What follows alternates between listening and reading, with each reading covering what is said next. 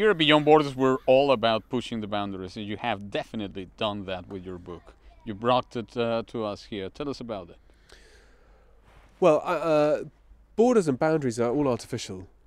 I mean, we create as a species, we compartmentalize everything. We make boundaries that don't need to exist, and that's, I suppose, easy when we talk about maps. I mean, here it's ironic, I suppose, we're in part of Scotland, it's called the Borders, but we do that with education too. We divide our subjects and our curriculum, so we have maths, and that's completely distinct and unrelated to geography, and that's something different to history. I think what I'm interested in is how everything hangs together, and I think that one can look at history that way too. That rather than looking at small periods or small regions, it's more interesting to see how human beings are able to cooperate with each other and how they borrow, how they learn, what kind of things bring out the best of our species, which is art and culture and things that we create, but then also to look at the things that bring out humans at their absolute worst, which is warfare and intolerance and suffering, and to try to work out what are the ingredients that make us want to try to gel and to cooperate, and what are the things that make us want to fight and kill each other. And the human history going back over the long term allows you, if you're able to take a wide enough lens, I think, to try to look at how the world has come to be as we are here today in 2016 over the course of many, many centuries, and what kind of themes, what kind of stories come out in that process. And to be able to do that, to be able to stand back, I think you need to be quite honest. I think you need to be very brave. I think you need to have lots of technical skills, languages. You need to be, above all, the most important characteristic that any scholar, any writer can have is to be humble enough to know that they are trying to cast light into the gloom, and to try to pick up what they see and to try to make sense of it. And this book that I wrote called The Silk Roads, I think, was a very, looking back on it now, it's been out for a year, it was a very brave attempt to try to look at the world in a very different way, look at the past in a very different kind of way, try to look at peoples and regions that don't get written about, don't get talked about except when there's a crisis. And some of your other speakers here this weekend are talking about Syria and the Arab Spring, or the challenges of the United Nations face, and what a world without borders looks like. But the starting point for me, as someone who's involved in education, is to explain how we got to where we started, how we got to where we are today. And that story doesn't start with the invasion of Iraq, or the second invasion of Iraq. That doesn't start in 1990. That doesn't start with the Second World War. You need to understand deep history over a longer term to have enlightenment. But it is very important, the educational point that you're making. It is also about telling kids and most of us that it's not enough to talk about globalization if we do not understand each other's stories really well, and if we do not respect the fact that we come from different backgrounds and different stories. I think that's exactly right, and one could say that about any region, any part of the world. We live in a world that is more intensely connected.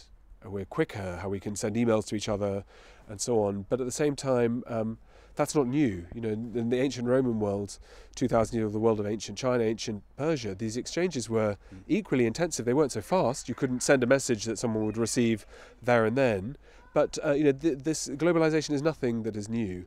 Our desire to find out what is interesting, what is important, what is valuable, what tastes good, what do people wear, how do I explain the meaning of life, is something that's preoccupied all of our ancestors. But what's interesting, I think, in the world we live in today, in the 21st century, is that although there are fewer boundaries, digital world has changed how we communicate and how we travel. We can jump on airplanes and get on the other side of the world in 8-9 hours. We can send emails, we can update each other on social media. Despite the fact that those borders and boundaries are coming down, we communicate less well with each other. We become more uniform, so everybody has more of the same ideas about Justin Bieber or the Kardashians or whoever it might be. And in a world where information is more or less free, you can Google anything, you can listen on Spotify for free to anything. No one listens to Persian music. No one listens to what people listen to in the radio in Moscow in the car. In this privileged world of the West where we are tolerant, we've learnt to our cost of what intolerance can do, and how we persecute each other, we have lost a lot of our curiosity. So in a world, my children grow up where they can switch on their computers and find out anything about anything in the world. They can consult Wikipedia. They know the difficulties of trusting it. They can listen to any music they like. They can listen. We can download a movie from anywhere in the world, and yet that narrowness of becoming more and more similar seems to be almost tyrannical. And I think the most exciting thing as a scholar is to explore. We all know that as small children, we all learnt the excitement of walking into a new room, of seeing faces we don't recognise. But that requires us to be brave, and it requires us to be inquisitive. And those characteristics are ones which we don't reward in society. Finally, this going against the tyranny of opinion and struggling for truth and something else that connects us all. One is reminded of the kinds of historians that you mentioned before, not only Runciman but also Eric Hobsbawm, and those who would risk their entire lives and careers for truth. Do you see yourself as? No, I don't think you risk anything. I think that you write something that you think is right, is correct. You're not trying to provoke on purpose. You don't say something just to get a reaction or to get headlines. You try and say how you see the world, and if you are able to learn lots of languages, that opens up different sources, different regions and so on that other people haven't heard about. What's interesting about my book is how many people have wanted to read it, actually. So I think it's, one could be too serious about this idea that you're being revolutionary. You just give your opinion, and if people, it's up to them to decide whether they value it or whether they agree with it or challenge it. But all historians are opening a window at their particular moment in time, and we're living in a world right now in the early 21st century where it's obvious to everybody that we're living in a time of change in the Middle East, change with Iran, change in Pakistan and India, change with China, change in Russia, and change in the West, with whether it's the European Union or what the West even means, and change of course in sub-Saharan Africa and so on.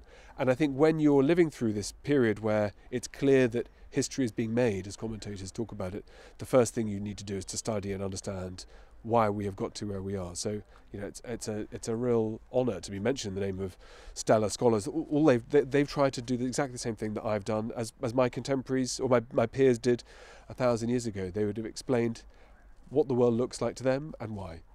One simple lesson: ask the right question. Thanks very much.